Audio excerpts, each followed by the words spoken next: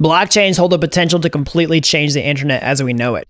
But if you've been a user of this technology, then you know that we still have a long way to go. That being said, there's a ton of promising technologies out there that are relentlessly developing towards a future of bringing blockchain up to the level of mass adoption so that it can scale to billions of users. And in this video, I want to talk about yet another player in this space that's been getting a lot of buzz lately, that takes a completely novel approach to scaling blockchains other than the likes of Ethereum, Solana, or other popular solutions, but in fact is not actually competing with them.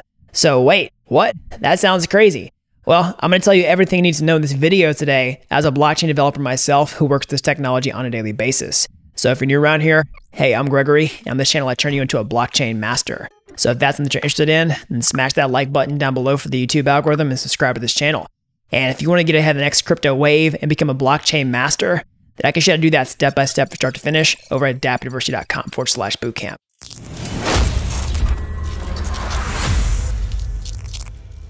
All right, so let's jump into this. So in the last month or so, there's been a lot of buzz going around about the Celestia network, okay, for a couple reasons. One, they just had a huge airdrop for their TIA token, which has made a lot of people, very happy with the rewards they got for being an early adopter of this technology.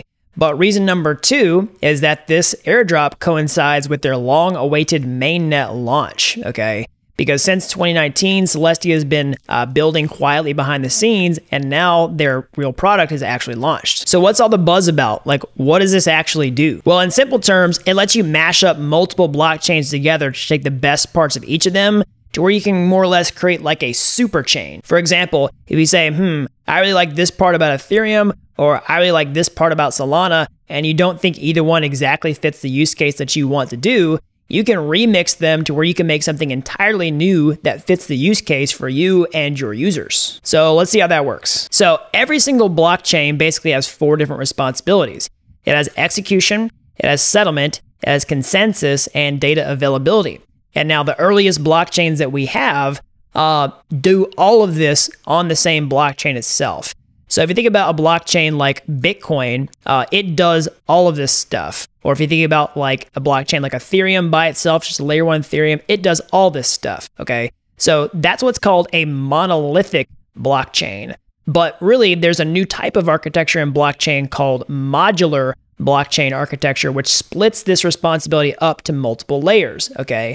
So you might have seen this with something like Ethereum, where you have Ethereum layer 2s, okay, where you have the base underlying layer 1 Ethereum blockchain, but then you have the second layer on top of it with something like Arbitrum or Optimism, where you have this second environment that works kind of like a blockchain, but it still piggybacks on top of this layer 1 Ethereum, where you can basically take some of these responsibilities, like you see right here, and you put them on a different layer to optimize the performance, and then you take the other layer to take the other parts of this technology stack right here. So that takes it away from a monolithic to a modular approach. But with this modular approach, like I'm talking about Ethereum layer 1s and layer 2s, you're still using a predetermined tech stack by the creators of the technology itself, okay?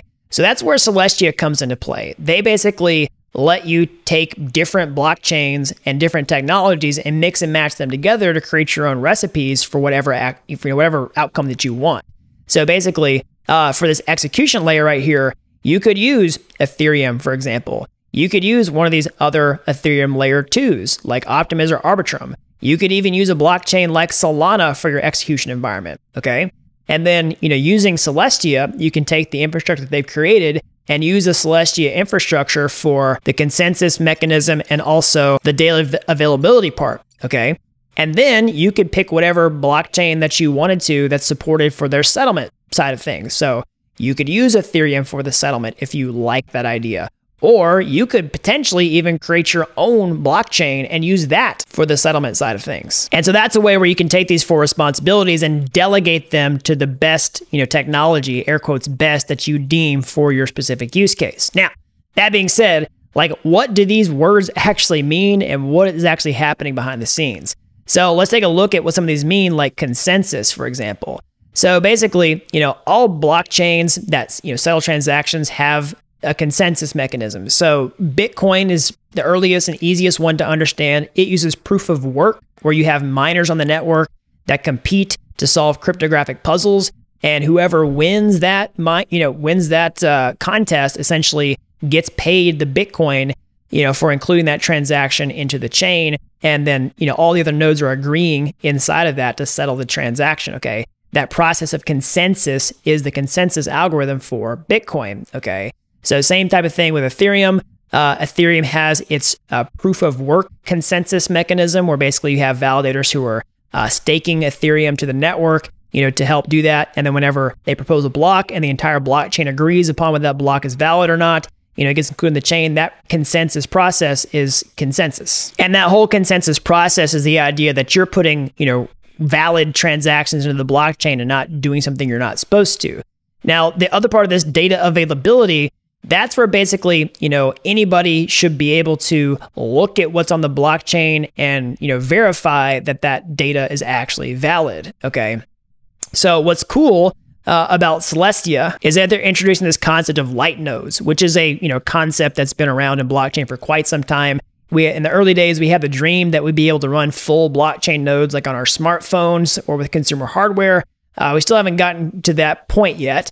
But there are certain use cases for light nodes, okay, that's not a full node in itself. And that's one thing that Celestia does, is it is working towards having light nodes where you can do data availability on consumer hardware device, potentially like a phone in this case, where you can actually, solve this without having to rely upon that from another chain. And part of that process could be to boost decentralization if everybody can do it on their phone. Now, with Celestia's design, basically you get to pick what you can do with execution and settlement, but then consensus and data availability come out of the box with Celestia. So what does it use underneath the hood for that? Well, it works on a Cosmos-based technology, so use the Cosmos SDK and also the Tendermint consensus mechanism. And another promising benefit of this type of design is that if you want to spin up your own, recipe for a super chain, I'm really just kind of making that term up as I'm making this video to kind of simplify this whole concept. If you want to spin up your own, super chain that's a mishmash of all these different technologies, you don't have to go through the process of like convincing a whole bunch of people to run a node to run your blockchain, because that's something you have to understand. Like if you wanted to create a new blockchain from scratch, you have a bunch of problems. One is you have to convince a whole lot of people to actually run enough nodes to make your network, decentralized. So you get to tap into the network of the Celestia validators that can basically do that for you for this, consensus mechanism and also the data availability, which I talked about with the light nodes. And then on the other side of the things, like if you were to launch your own blockchain, you might have the massive hurdle of launching your own cryptocurrency. And you might say, hey, that sounds like a great idea. I want to launch my own crypto, but it can actually present a huge hurdle to actually launching your project, to convince people that this token actually has any value, to get past any type of regulatory concerns you might have for launching your own crypto. You can basically use the built-in TIA token as a part of that ecosystem so that you don't have to bootstrap your own cryptocurrency to make this thing work. And so that's an overview of how Celestia works, and that's kind of why people are excited about it. But what does all this really mean? Okay, if you could create this, super chain like I'm talking about with all these different, technologies remixed together, well, the potential is that it provides a novel approach to some of the hardest problems the industry is trying to solve. So one of the biggest issues is how do you create a decentralized blockchain that's ready for mass adoption? Because if you're going to have a peer-to-peer payments system that can rival major competitors like Visa, how are you going to be able to, create that type of alternative that can actually scale? That's the classic problem of the scalability trilemma. You have three things at play: decentralization, security, and scalability. And basically it's like pick two, okay? And you optimize those two and probably compromise on the third one by some tolerable amount, okay? And previously with other blockchains, like the people who are building the chains are deciding those for you, but you have the option to figure out what the best trade-offs for you if you're going to launch something with this. And it also opens the door for anybody to launch a new chain like this, almost like they would be launching a new smart contract off of an existing blockchain. So it completely reduces the barrier of entry for that.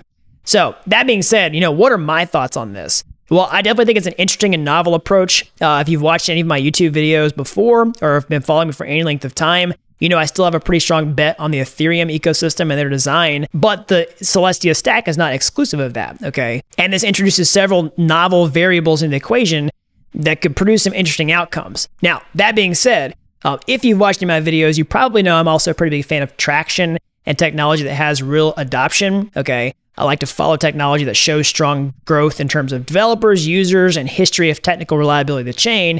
And at this point, it's really too early for me to tell exactly how this is going to pan out. But that being said, I will continue to keep an eye on this technology as it continues to develop, because I'm always open-minded and trying to find, who's doing new things and where this technology can head. So if you want to see those videos as they come out on this technology as it progresses, as we potentially enter the next crypto expansion, then make sure you subscribe to this channel and turn on notifications down below so that you don't miss a video. And also make sure you leave a like on this video, because that really helps this channel out so that we can bring blockchain education to the masses. And whenever you're done with that, I want to know what you think down in the comment section below.